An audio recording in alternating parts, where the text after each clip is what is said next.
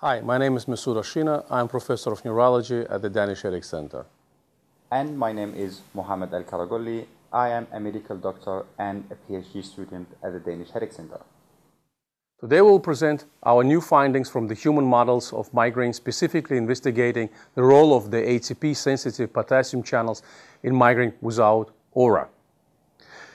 Despite considerable progress in migraine research and novel emerging therapies, fundamental questions about signaling pathways causing migraine remained unanswered, and better pharmacological treatments are warranted. KATP channels are expressed in cranial arteries, trigeminal ganglion, trigeminal nucleus caudalis. Furthermore, several migraine trigger molecules activate and open KATP channels. Possible involvement of the KATP channels in migraine initiation can be investigated by pharmacological provocation using KATP channel opener levcromakalim.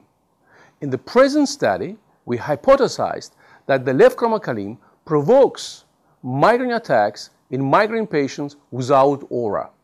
We tested this in a balanced, double-blind, randomized crossover study.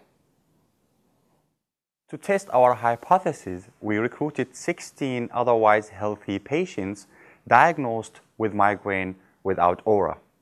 The patients were randomly allocated to receive intravenous infusion of levcromakalim or placebo over 20 minutes on 2 days separated by at least 1 week.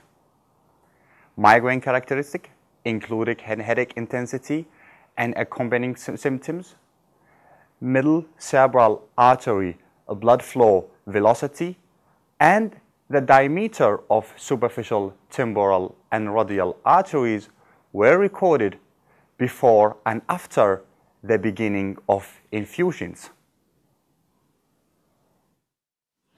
And now for the results. 16 patients completed the study.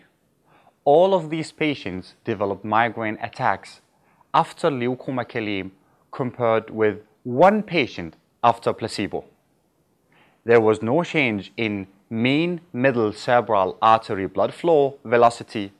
However, we found a significant increase of temporal artery diameter, but no change of radial artery diameter after levcromakalim compared with placebo. The major finding of the present study was that levcromakalim induced migraine attacks in all migraine patients, which makes levcromakalim the most powerful migraine-inducing substance ever tested in humans. The reported provoked migraine attacks mimicked patients' spontaneous migraine attacks, including localization of the headache and accompanying symptoms. These data suggest that the KATP channels might be a key downstream mechanism of migraine and a target for future migraine drugs. In conclusion, I would say that we will continue investigating the role of the KATP channels, and we hope that other groups will join us to further explore the role of these channels in migraine pathophysiology.